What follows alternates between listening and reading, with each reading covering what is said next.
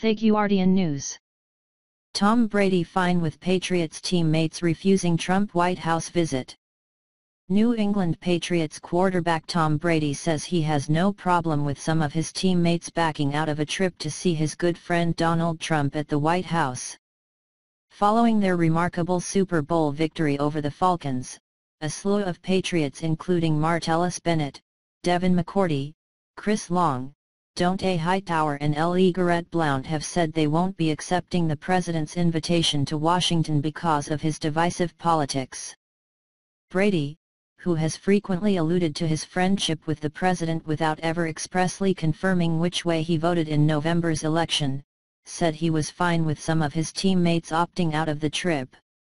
On Pro Football Talk on Tuesday morning, Brady said, "Everybody has their own choice. There's certain years, like a couple years ago, I wanted to go and didn't get the opportunity based on the schedule. We didn't get told until I think like 10 days before we were going, and at that point I had something I'd been planning for months and couldn't get there." In 2015, Brady missed the visit to see President Obama because of what he described as a family commitment. Speculation grew that Brady snubbed the trip because he took exception to a jibe from White House Press Secretary Josh Earnest, who had gently mocked Brady's less-than-stellar PR skills in the wake of the Deflategate scandal. The Patriots won 3 Super Bowls when George W. Bush was president, and Brady also went to the Clinton White House after Michigan won the national championship in 1997. Brady said the experience was unforgettable, regardless of who was in the White House. "It really is a great experience," he said. "Putting politics aside, it never was a political thing. At least, it never was to me. It meant you won a championship and you got to experience something cool with your team, with your teammates.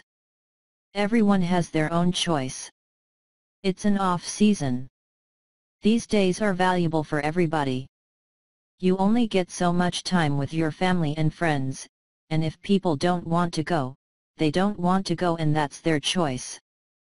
Despite several strong hints of where his politics lie, not least the Make America Great Again baseball cap prominently displayed in his locker, Brady has generally dodged questions about Trump and the election. He said a few months back that his wife Gisele Bündchen had told him to stick to football. "I talked to my wife and she said I can't talk about politics anymore," he said. "I think that's a good decision for our family.